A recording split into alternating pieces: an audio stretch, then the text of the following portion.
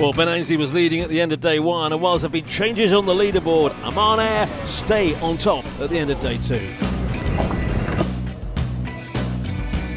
Well, they started the day, 20 points off the lead, but for the first time ever, Team GAC Pinder lead at the end of day two. Well, the winds arrived and Alinghi are just unstoppable out here.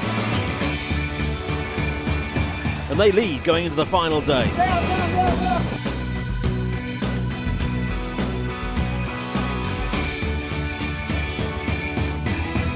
Well, we've seen big crowds all week, but thousands and thousands are here today. Many arrived hours before the racing was even scheduled to start.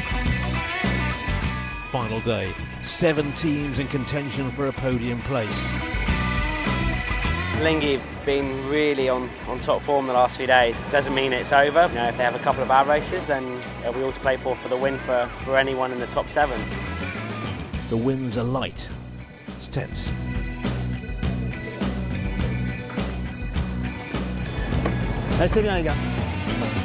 But it was Alinghi who defended their position at the top and win their first act on this year's Extreme Sailing Series.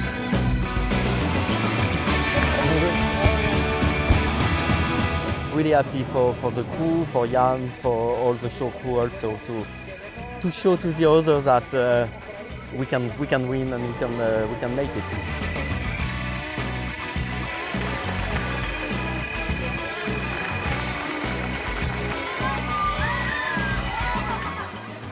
With just one event to go, can Group M and the Rothschild win after 2 seasons as runners-up?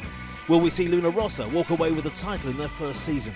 And after 2 years as winners, can an Omani team make the podium this year? Well, there's now time to breathe before the Extreme Sailing Series Tour Decider. That's in Singapore. It starts December the 9th.